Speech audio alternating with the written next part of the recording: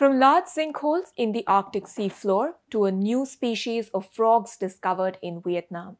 These are some of the stories that we talk about on this episode of Scientifics. I am Mohana Basu, and every week on ThePrint Scientifics, I take you through some of the top science stories of the week from across the globe.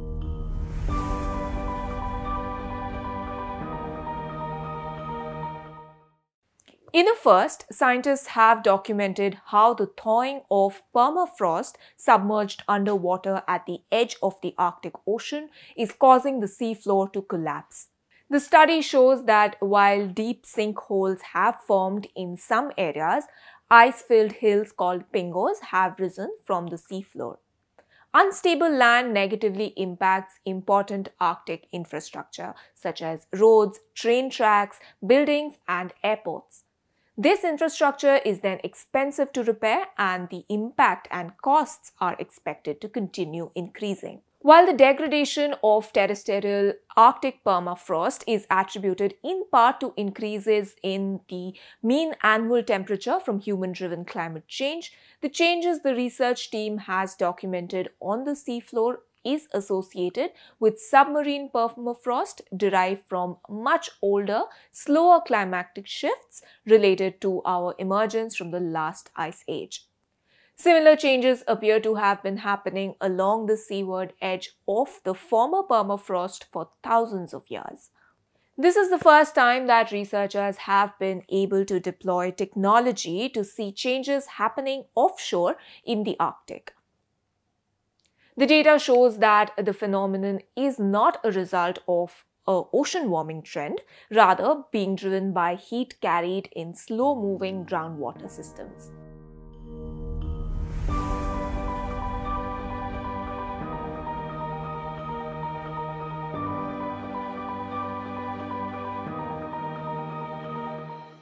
Meanwhile, researchers have studied two massive blob-like structures roughly on opposite sides of the planet that greatly influence the continental changes in topography, gravity, surface volcanism, and plate motion. Earth is composed of several layers: a thin outer crust, a thick viscous mantle, a fluid outer core, and a solid inner core.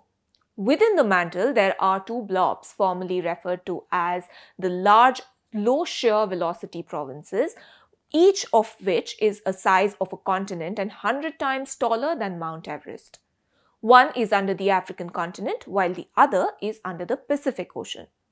Using instruments that measure seismic waves, scientists know that these two blobs have complicated shapes and structures, but despite their prominent features, little is known about why the blobs exist or what led to their odd shapes.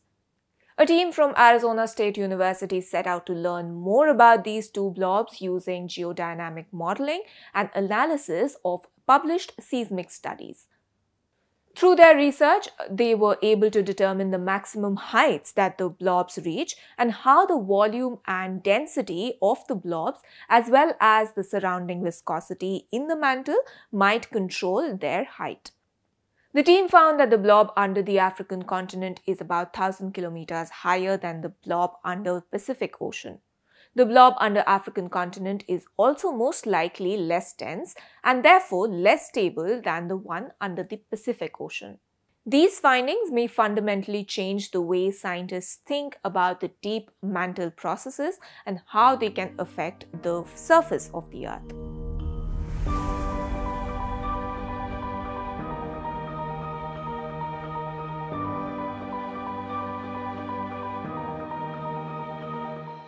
Also this week, researchers have recovered a freshly fallen meteorite after pinpointing its location using a drone to collect footage of the landscape, which is then scanned using artificial intelligence.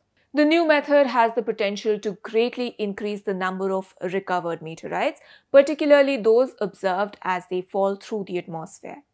A camera-fitted drone flies over and collects images of the fall zone, which are then transferred to a computer, where an algorithm scans each image for meteorites and features that resemble them. Traditionally, meteorite searches involve a group of people walking over a large predicted impact area. The new method requires only about 1/10 the amount of labor and time and has a much higher likely success rate.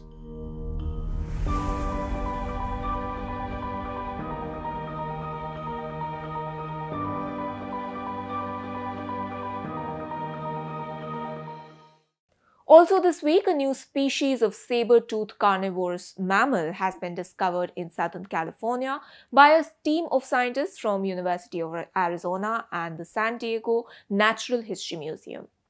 The fossil was housed in the San Diego Natural History Museum's paleontology collection and offers a window into what the Earth was like during the Eocene period more than 40 million years ago. The specimen includes a lower jaw and well-preserved teeth, giving new information about the behavior and evolution of some of the first mammals to have exclusively meat-based diets.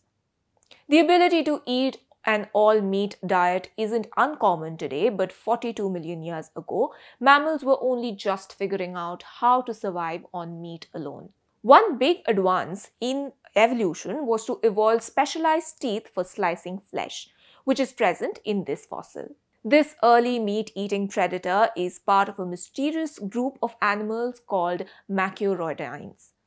Now completely extinct, they were not closely related to today's living carnivores. The predator was about the size of a bobcat, but with a downturned bony chin to protect its long upper saber teeth. It would have been a powerful and relatively new kind of hunter.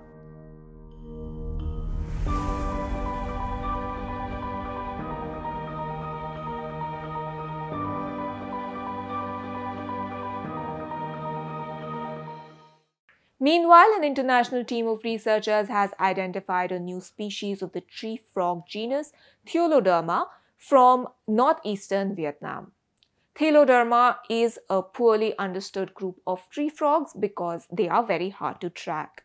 The genus has at least 26 known species distributed throughout South Asia, southern China, and northeastern India. Vietnam has more Theloderma species than any other country, with a total of 16 species recorded to date. The discovery of an additional species of Theloderma in Vietnam suggests that the current species richness of the genus remains underestimated.